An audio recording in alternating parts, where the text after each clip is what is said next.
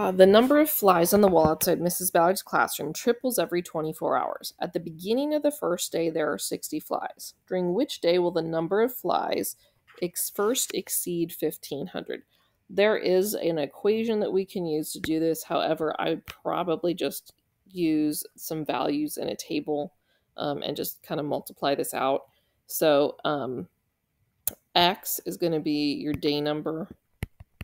And this is going to be the number of flies. So at the beginning of the first day, so on day 1, we know we've got 60 flies. Then on day 2, or day 3, day 4, day 5. So let's just see what we get. And once we hit 1,500, we're done. All I'm going to do to get to the next day is multiply by 3 because it says that we are tripling every 24 hours. So 60 times 3 is 180. And then 180 times 3 is 540. And 540 times 3 is 1,620.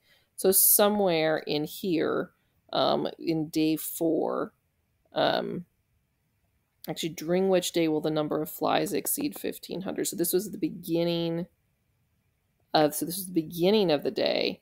So the beginning of the day for day 3 was 540. So it made the beginning of the day for day 4 was 1,620. So that somewhere during day 3, it exceeded the 1,500 flies.